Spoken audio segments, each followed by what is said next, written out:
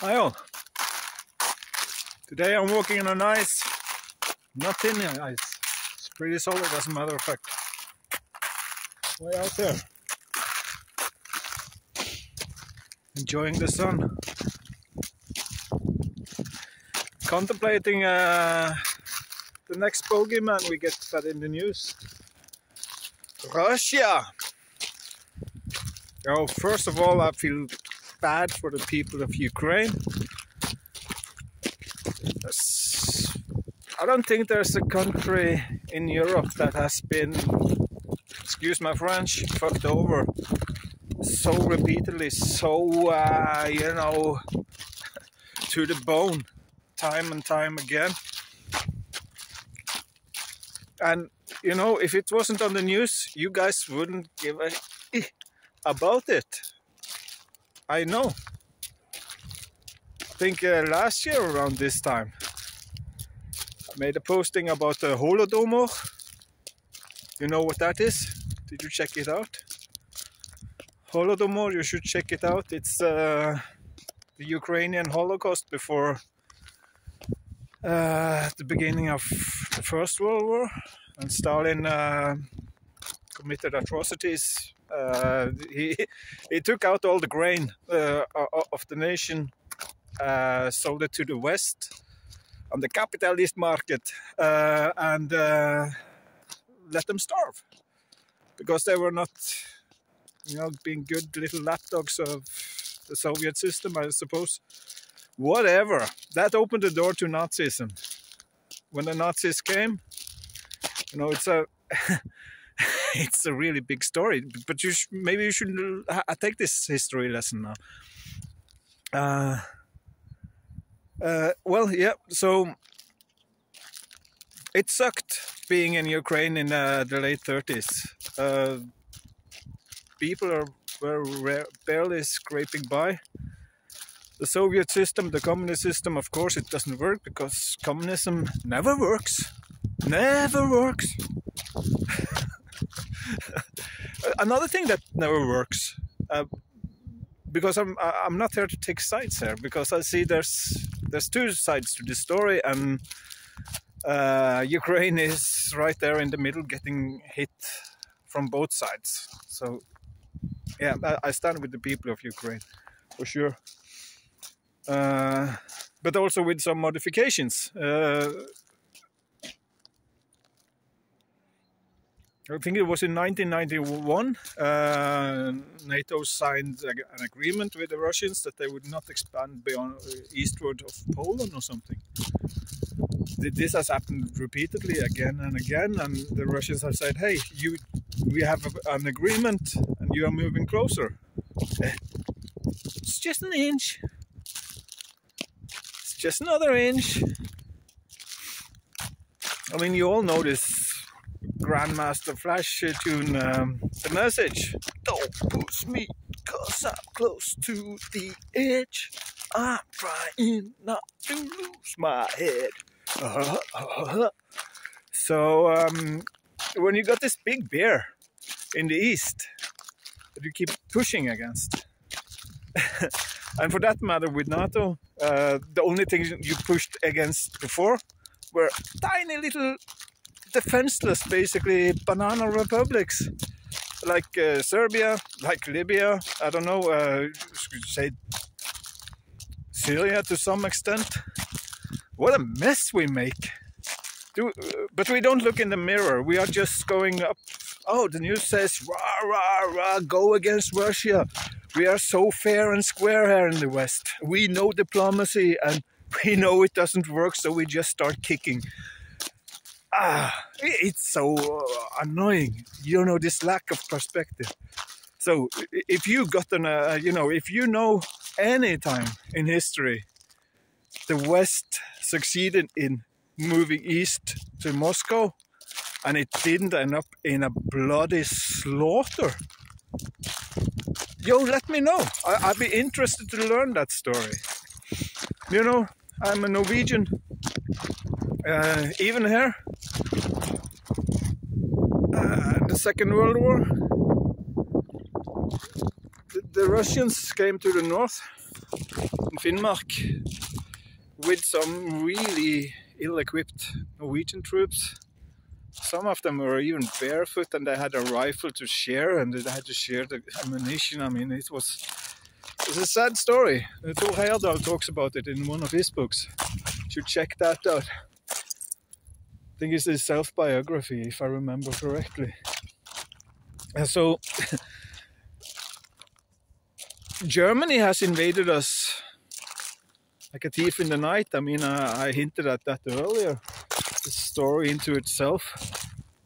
And again, it's a bit more, I mean, it's pretty...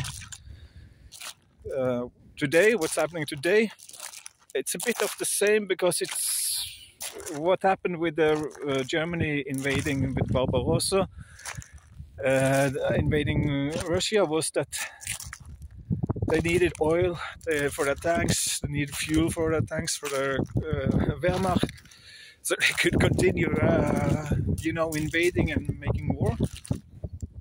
It's not exactly what's happening today, but maybe it's like a soft thing of it. Germany needs energy, and it eats energy. It's insane.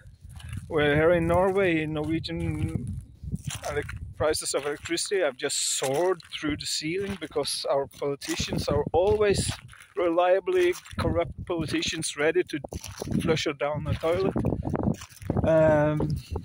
Says that we want to sell all our electricity, that we have the grid that's built by taxpayer money, the stations that are built by taxpayer money. We privatized it, and now the private companies want to sell to Germany because you get better prices. Yeah, we do that. We want to join the European nation. We, the politicians, want to. People said nay many times. That's what we are looking for, politicians that are willing to stand by that, to remain, that we want to remain sovereign. So yeah, so that's and this energy question is solvable. We know that. I push that. I even just again a couple of weeks ago, I made contact with one of the leading wind energy developers here in the country. That we have a solution here. It's patented, it is recognized, and it's but it needs funding. And you get this out of pocket, and we don't need to. We have this. It's perfection windmills. You cannot get any better, and we don't even want to look at it. So I mean, that's not the way of. That's not how innovation works. It works by being curious. It works by being open-minded about things. So I mean, until people are willing to do that, want to look at the solutions, we are just going to keep digging a deeper hole here, unfortunately. And it seems people are happy with they just love their misery, so we're not going to look at the solutions. Hey, but this is what I tell you. Agitating against East now, against Russia. Oh, you say the Russians are the aggressors? I'm not going to put a fine point on it, because this I've not looked through in depth, and I doubt you have also.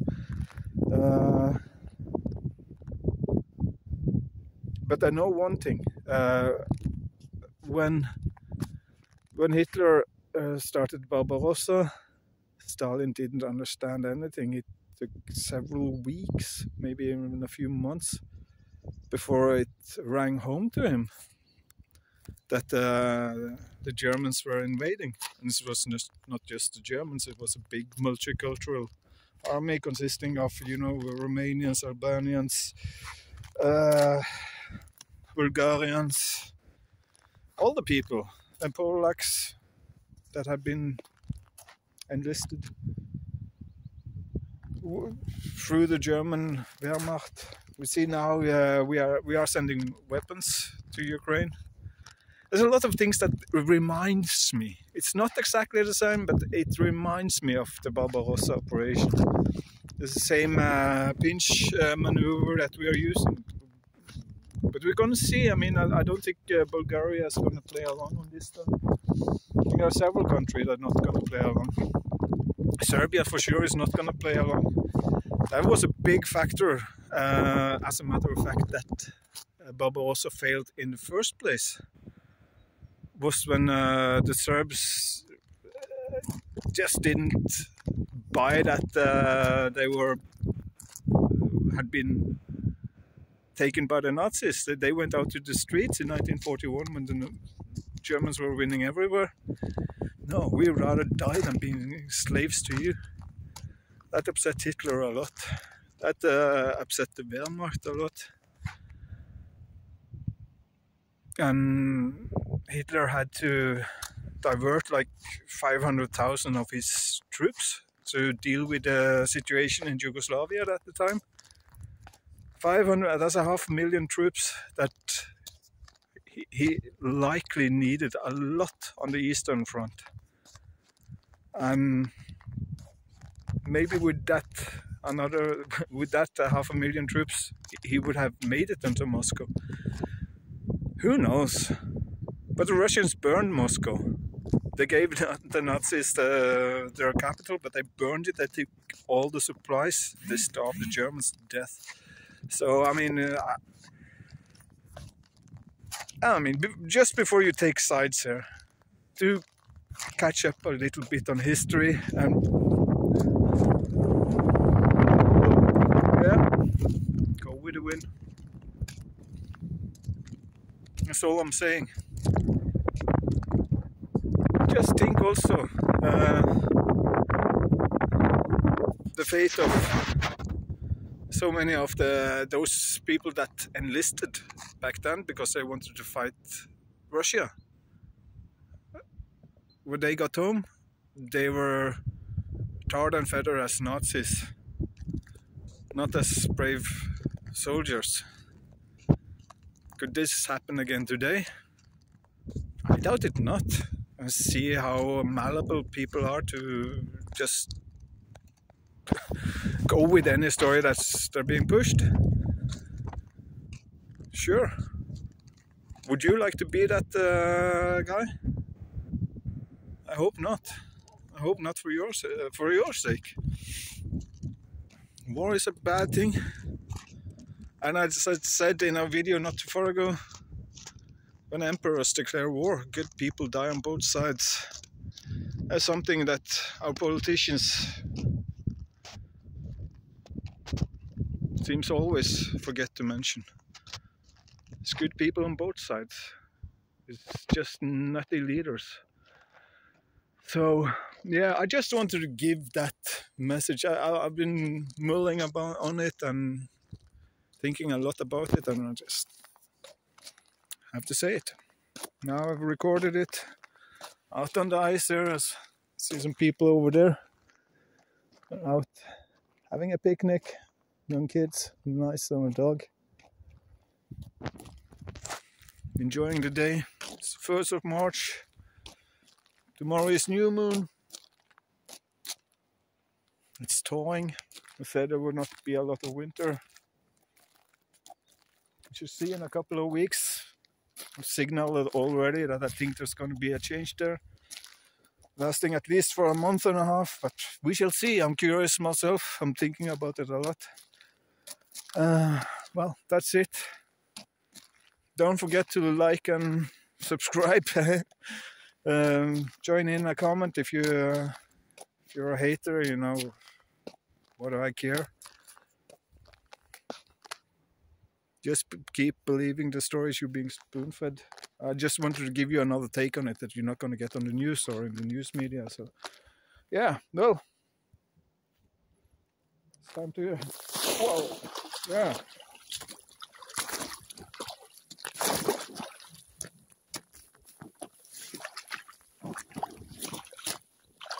saw it. Cool. Yeah. Till next time, take care. Ciao.